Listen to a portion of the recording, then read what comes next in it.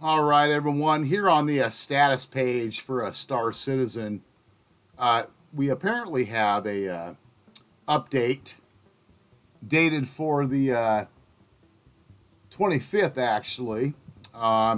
This was 0055 UTC.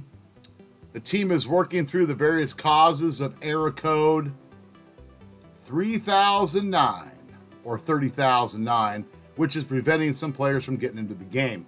Now, I know based on comments a lot of people have left me that there's a lot of people, even since the hot fix on 318, still basically can't do anything at all. Anyways, okay, what it says here. While that work continues, Star Citizen Alpha 318.1 has been made available on the PTU environment for all backers. In addition to a number of crash fixes and improvements, this patch brings the new vehicle delivery changes, which were first mentioned here. So you guys come to the status page and check that out yourselves.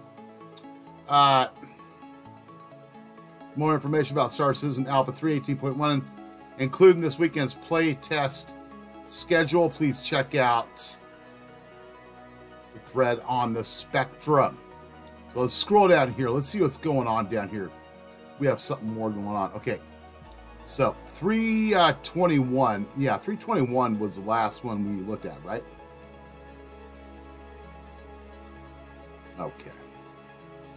Now we went over this. Above average lag and global database. The system is catching up close and expect to see more errors than usual. That was from the 321 hotfix update. Now, here's a 323 update from yesterday. 1450 UTC, a series of hotfixes have been applied to the entity graph to reduce the chances of requests being lost in transit. March 24th, no incidents reported.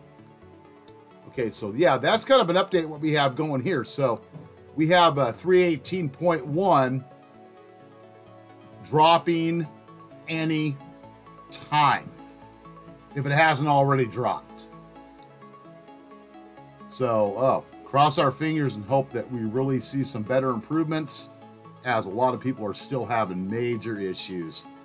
Other than that, guys, keep safe. I'll see you on the next Star Citizen video. Peace.